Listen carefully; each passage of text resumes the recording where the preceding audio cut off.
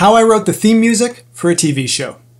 So I'm going to break this video into two parts. In the first, I'll talk about how I got into the position to be able to write the music for the program. And in the second part, I'm going to open up the Pro Tools session and track by track go through how I actually built this piece of music. So the TV show we're talking about here is called Travel with Didiayer.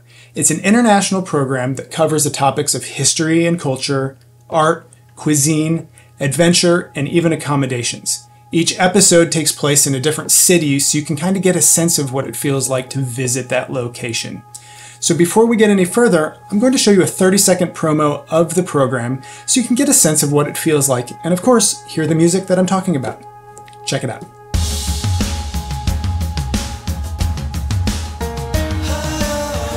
There is a purpose upon us to seek, discover, and learn. Explore traditions and cultures while enriching our own. To dance in the intersection of talent and passion. Be nourished by the earth's bounty. To value the experience of nature on its own terms. And continue to be inspired by the small things and little ones. Here, the destination is the experience. Okay, so how did this all come about? Full disclosure, Didiayer, the host of the program, and her husband Christopher have been close friends of mine for many years. Christopher is even my bandmate and songwriting partner. So when Didiayer decided to create her own program, she came to me and asked for my assistance with music, sound design, audio post, music supervision, all of the stuff in that world. And I said, absolutely, I would love to help in any way that I can. So her first program was At Home with Didiayer, which we did 2 seasons of, and I assisted with all of the audio side of that. When it came to her creating Travel with Didiayer, we knew that we wanted a different energy, a different theme, a different brand, a different graphics package. It all needed to have a new feel to it because it was travel oriented. So I had a leg up because this season took place in Australia and New Zealand. I was fortunate enough to be a part of that production crew and experienced every segment that was filmed. So when we returned from filming, I had great fresh energy of where this show was going and what it could be based on all of the experiences that we had as a collective. So it gave me a great perspective for writing this piece of music. So let's get into it. How did this come about? Okay, so now I have Pro Tools open and we can get into it.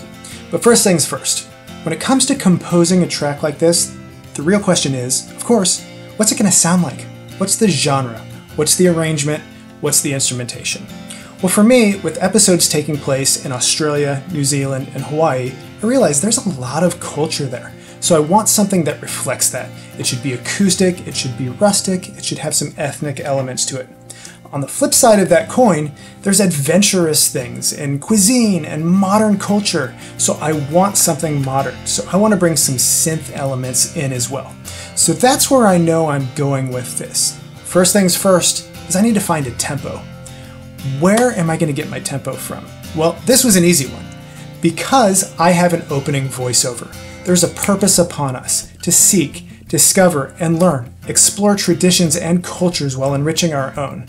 So I started clocking that, and I found a tempo at about 90 BPM, which is perfect because with this video shot at 30 frames a second, it allows for the edit to line up really well with musical beats and still have a nice flow to it. So I'm like, bam, 90 BPM.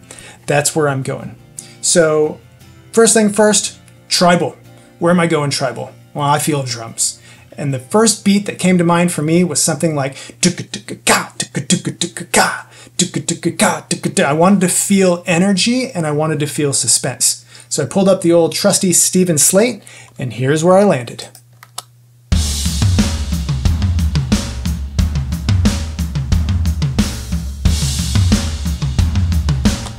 All right, that works. What's it need next? Percussion. So thanks to Native Instruments, I found this amazing African loop.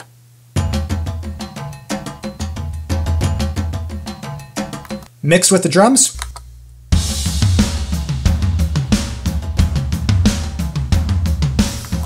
Next step, just a little shaker, always helps.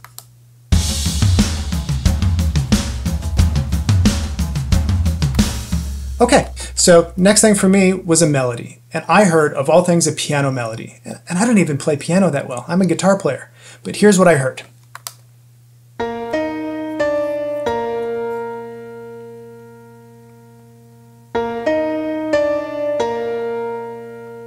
So yes, it's a very basic melody, but keep in mind, this is underneath a voiceover, so we don't want to take up too much space. That's also why it's not a big sounding piano. It's kind of thin, but that will make sense the further we get into the layering here. So just in case you were wondering, that piano is the Avid Air Mini Grand. So at this point, our track is this.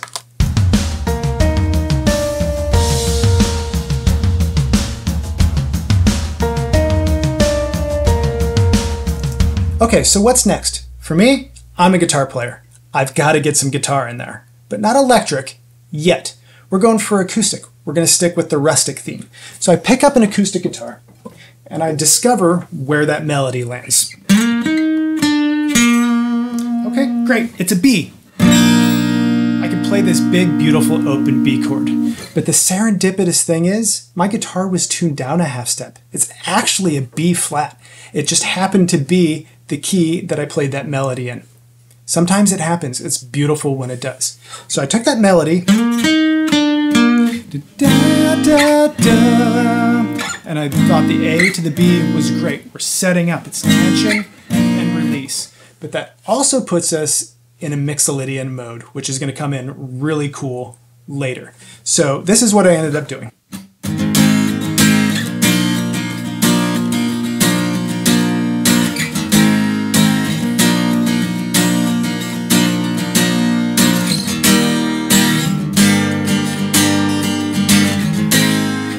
And so on from there.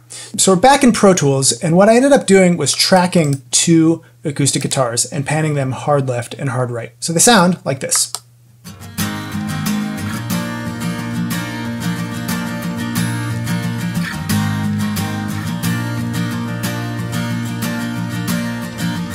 Okay, now with everything else.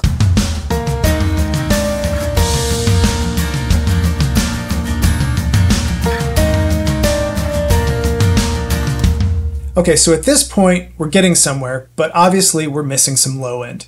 So we need to add some bass. Now, I don't want to play electric bass. I think it's going to be too busy. I think it's not the right sound. We're all acoustic sounding at this point. We need a synth element. So I'm going to go for a synth bass. So here's what I came up with.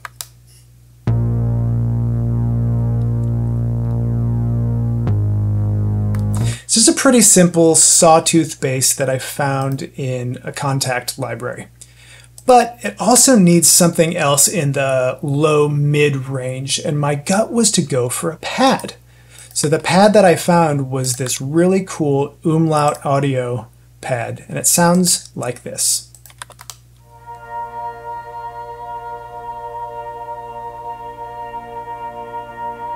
So it's got a little bit of motion to it, it's low mids, it's kind of broad, and it works really well with the bass.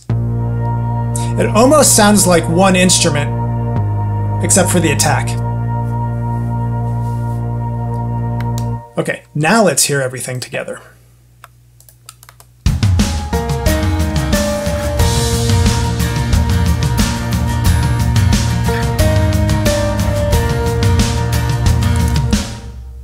And then that pad triggered something really unique. We knew that each episode was going to have a cold open, which means it doesn't just go right into the music and voiceover. There's a moment of Didiayer doing a stand-up on camera explaining what we're going to experience in the episode.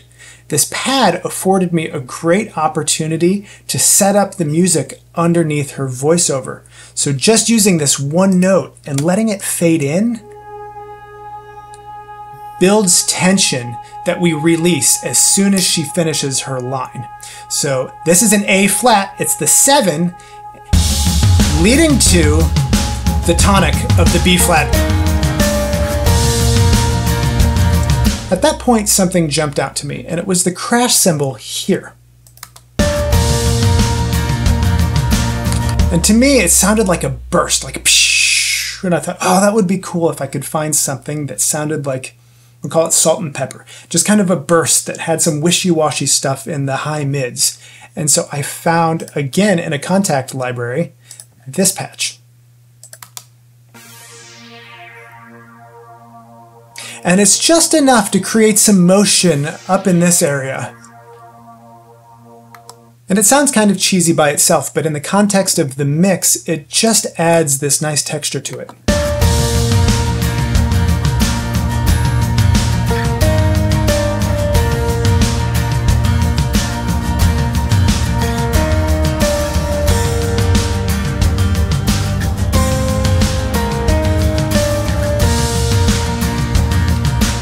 Okay, so now we have an A section, a shorter B section, and we're returning to the A section with some variation.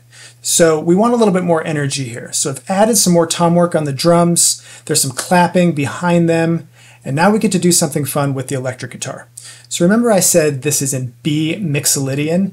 That allows for this really cool electric guitar riff. How could I resist? And here's the riff.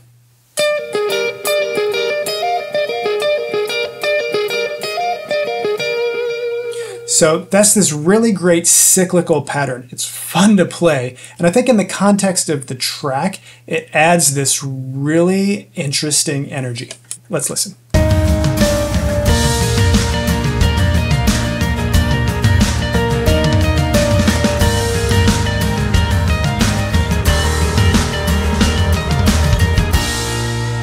So now we have this long fade out at the end of the track, and that's designed to tuck underneath the first segment of the episode. New music will come in, most likely a voiceover will be there, but you don't want a hard transition. You want a nice smooth crossfade visually and audibly. So at this point in the track, I feel like I'm there and I'm ready to share it, but of course I'm nervous because I don't know what the response is going to be.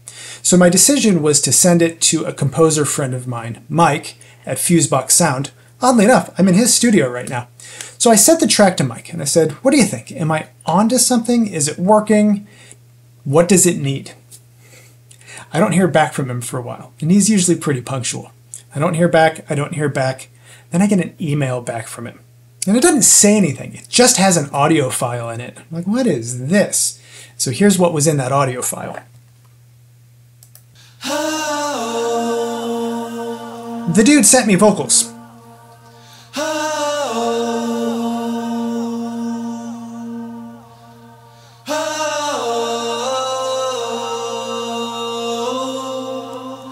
Totally unexpected.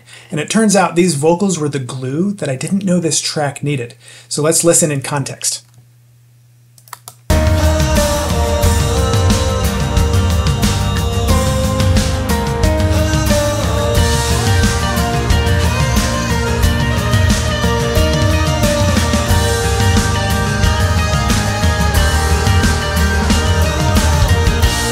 And there it is. I thought the track might have been done before the vocals, but now I know that it is.